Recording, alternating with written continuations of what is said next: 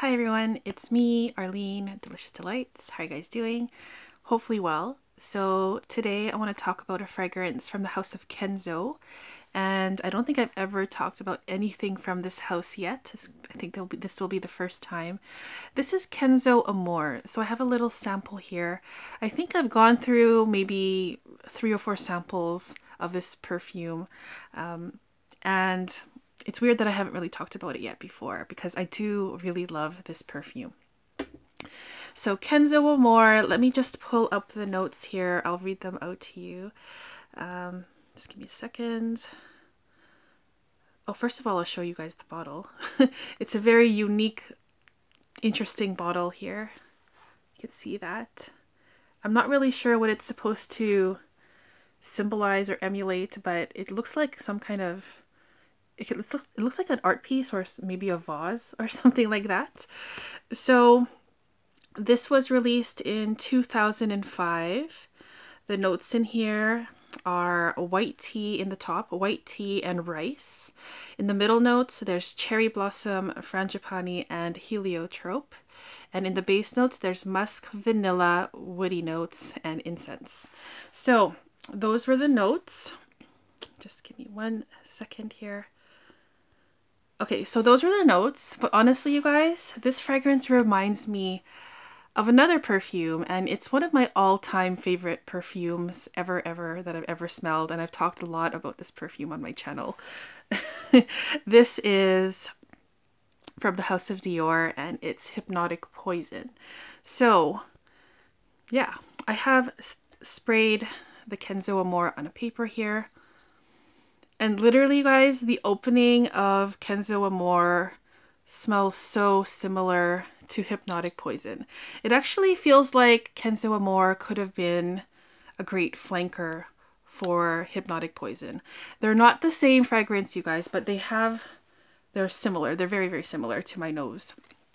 So Kenzo Amour is a gourmand fragrance. Tons of vanilla in the opening, actually throughout the whole perfume.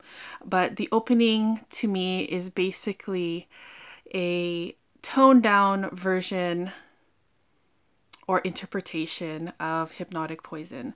So picture the original Hypnotic Poison, tone down the vanilla, the almond, the marzipan. That's pretty much what the opening of Kenzo Amour is. I do get a little bit of the Play-Doh vibe in here, whereas with Hypnotic Poison, I get that Play-Doh thing sometimes, not all the time, but in the Kenzo Amour, to me, I'm reminded a little bit of Play-Doh, but that's not a bad thing. It's more so the texture of Play-Doh, and then it's sweetened with vanilla and marzipan and almond, and there aren't any almond or marzipan notes in the Amour, the Kenzo Amour, but I definitely see a really strong connection between the Kenzo Amour and the Hypnotic Poison. So the resemblance is most strong in the opening. As this fragrance dries down, it does start smelling a little bit different. It is a very cozy and warm fragrance, just like the Hypnotic Poison is, but more so in the mid and in the dry down. The Kenzo Amour, to my nose, gets much more powdery, and you get that powdery heliotrope in here. More so than the other flowers, it's mostly that powdery, beautiful heliotrope, which to my nose, heliotrope sometimes can smell like almond. So there's another connection between Amour and Hypnotic Poison. So also in the dry down, I do get this very dry woodiness that starts emerging on my skin. And also, my most favorite part of this perfume, in the dry down, I get this gorgeous milkiness that comes. And the milkiness kind of reminds me of like a watery milk. Like, say for example, if you're making rice, and there is rice in this, there are rice notes in this perfume. I grew up eating rice like throughout my entire life for breakfast, lunch, and dinner when I was growing up. So whenever my mom would make rice, she would rinse it out, and then the rice would kind of make the water that you're rinsing it in like kind of like a milky wateriness, and it did have this distinct smell.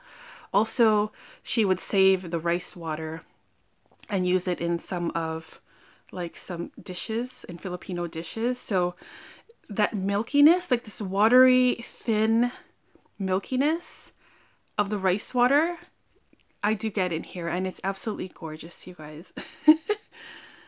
So basically, I would say Kenzo Amour is like a more powdery version of Hypnotic Poison with some added milkiness. It's very delicious. It's very delicate and elegant.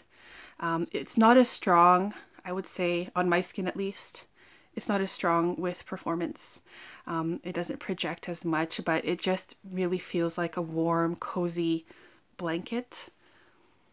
A sweet, warm, cozy, elegant, beautiful blanket that I'm wearing whenever I've worn Kenzo Amour, and I just really love it. It's just a lovely scent, you guys. It is a great alternative to Hypnotic Poison. Say if you found Hypnotic Poison too cloying or too strong, or maybe whatever it is that you didn't like it here, maybe Kenzo Amour would be something you can try on your skin to see if it works, because although they don't smell exactly the same, there's definitely a lot of similarities between the two.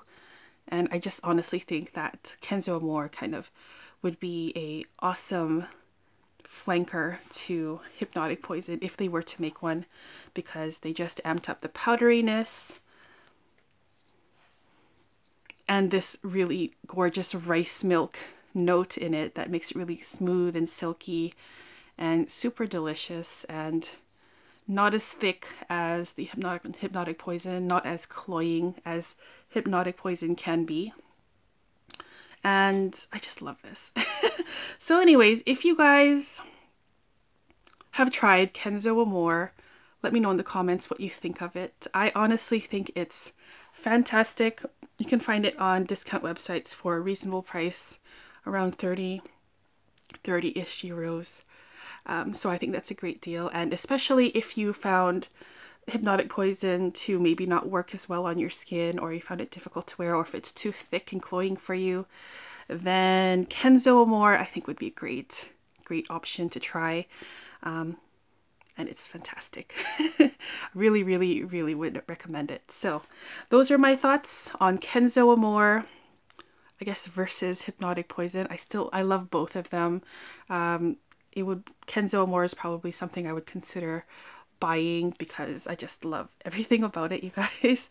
And yeah, that's all for me today. So I hope you guys have a wonderful day, and I'll see you guys in the next video. Take care. Bye-bye.